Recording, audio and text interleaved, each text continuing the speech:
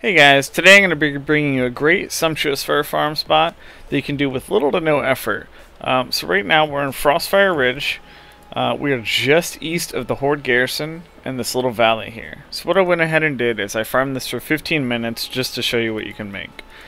In that 15 minutes we got 11 greens, 2 full stacks of Sumptuous Fur, 2 auction house parts, and a blue.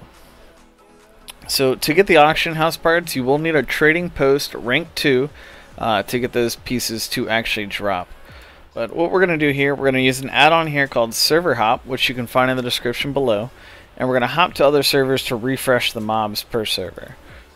This can be done with any class. I've seen, a ton of classes out here doing this recently. My favorite is my Druid. I press one button and basically everything will come to me in the middle of the path. I'm going to loot here. So we're going to get trash. We got some Sumptuous Fur. And the trash can actually add up here to give you some pretty decent gold.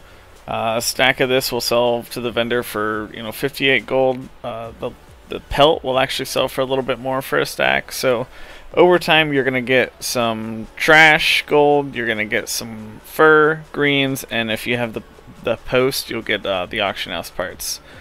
So all in all, you'll just continue to do this until you have what you want. In about an hour, I got about 800 gold from trash.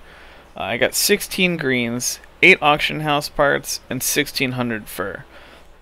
So all in all together, this is a really quick farm, and it can help you get some quick money from selling the furs, the parts. You can also disenchant the greens.